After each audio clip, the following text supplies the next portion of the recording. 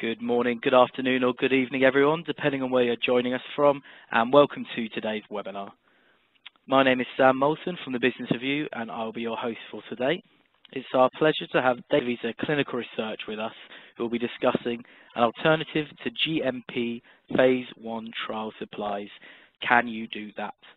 Today's guest speakers are Harry Alcorn, Early Clinical Scientific Officer from DaVita Clinical Research, and John Koling, partner from Alpha Vector. I would like to take this opportunity to remind the audience that you can submit questions using the Q&A tool, which is on the right-hand side of your screen, and you can do this at any point throughout the presentation. Please send all your questions to all panelists so we can all see them. We'll then allocate 10 or 15 minutes at the end to try to answer any questions or thoughts. So without further ado, please allow me to welcome Harry and John. Hello, Harry Alcorn here. I'd like to thank all of you for taking the time out of your busy schedules today for this discussion on batch IP compounding as an alternative to GMP for early phase clinical trials.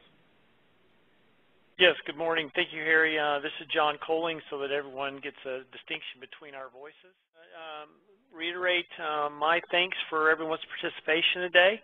I hope that everyone will be able to walk away with something new from today's webinar, especially the idea that there is an alternative to traditional GMP third-party manufacturing of clinical supplies to support early phase clinical studies, that this type of on-site research pharmacy compounding is an acceptable practice within the U.S., and that it does have its merits in facilitating time to first dosing in man, for instance, in early phase clinical studies, as well as exploring some of the early work while minimizing investments in drug product dosage form development during early clinical work.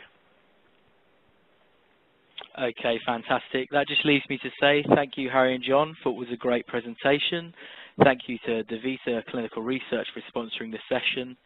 The presentation slides and a video recording will be available on demand on our website, which is www.business-review-webinars.com shortly.